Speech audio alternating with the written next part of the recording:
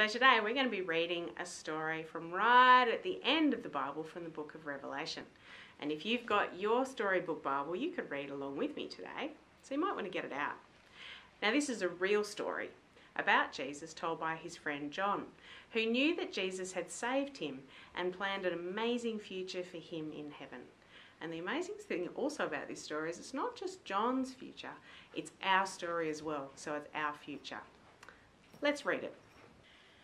John was one of Jesus' helpers. He was old now and living on an island, which might sound nice, except it was a prison.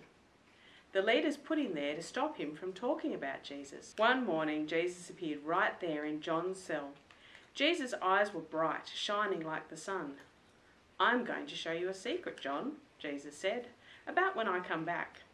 His voice was like the sound of rushing waters. "Write down what you see so God's children can read it and wait with happy excitement." Then Jesus gave John a beautiful dream, except John was wide awake and what he saw was real, and one day it would all come true. "I see a throne, and on the throne is a king, and Jesus is king. All around the throne people are bowing down. They are giving him their treasures.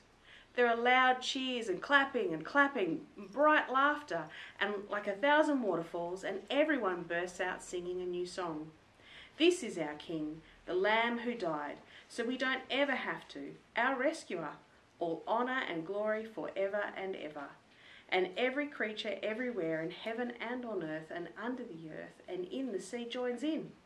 And then, from all around, a wide, immense, beautiful silence. And I see Satan, God's horrible enemy, thrown down, defeated. I see a sparkling shimmering in the sky, glittering, glowing, coming down from heaven and from the sky. Heaven is coming down to earth.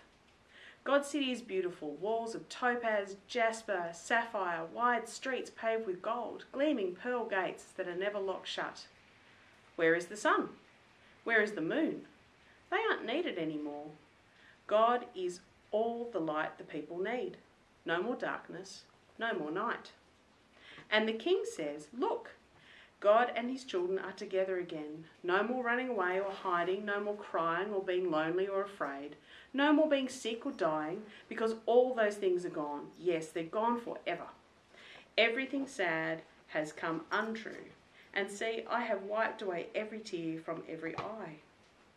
And then a deep, beautiful voice that sounded like thunder in the sky says, "Look, I am making everything new."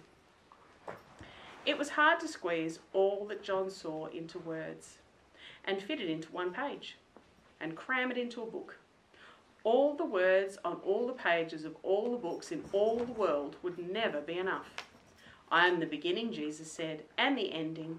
One day, John knew, heaven would come down and mend God's broken world and make it our true, perfect home once again. And he knew, in some mysterious way, that would be hard to explain, that everything was going to be more wonderful for once, having been so sad. And he knew that the ending of the story was going to be so great.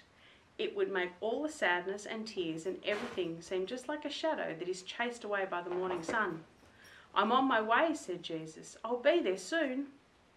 John came to the end of his book, but he didn't write the end because, of course, that's how stories finish, and this one's not over yet. So instead, he wrote, "Come quickly, Jesus," which perhaps is just another way of saying to be continued. I think that's pretty wonderful, don't you? What Jesus has planned for us. So maybe we should pray. Hello, God. Thank you for the wonderful gift of our life, our future home, which you offer freely to anyone who says yes to Jesus and believes in what he says and did. Amen.